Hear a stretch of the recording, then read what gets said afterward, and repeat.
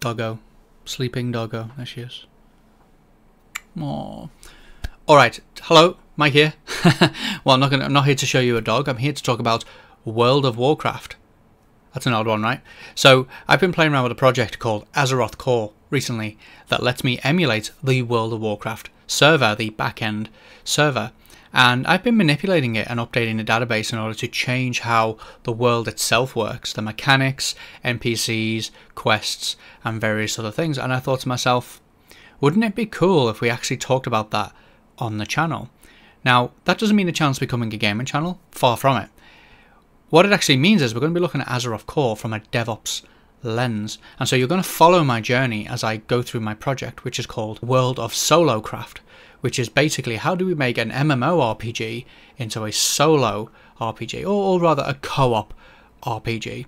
And this actually requires quite a lot of technical knowledge, which I think would be very, very interesting to see, because you'll be able to see the results. You'll be able to see me implementing SQL, Bash, Python, C++. There's a Linux operating system management. There'll be CI/CD involved. We'll have to do backups.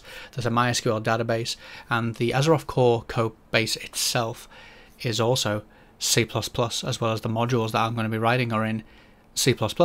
And so, just like any other software, AzerothCore is also something that can benefit from DevOps practices. So I figured, well, if I'm making changes to it already, why don't I simply record my process and we talk about it on the channel and we go over it from a DevOps perspective. I think Daisy thinks it's a good idea. There she is. No, she doesn't agree. She thinks it sounds boring, but that's okay. I promise you it's going to be very, very interesting. So I just wanted to let you know that this is something I'm going to be doing, and we're going to be looking at a lot of technical aspects as to getting this server running and then making changes to it. Let me know in the comments below if this is something that sounds interesting to you, and I will see you soon in the next video, which will be about this project. Cheers. Aww.